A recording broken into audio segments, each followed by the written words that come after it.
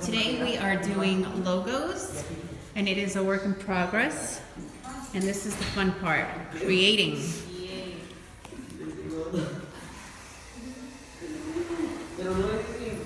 Coming up with different ideas.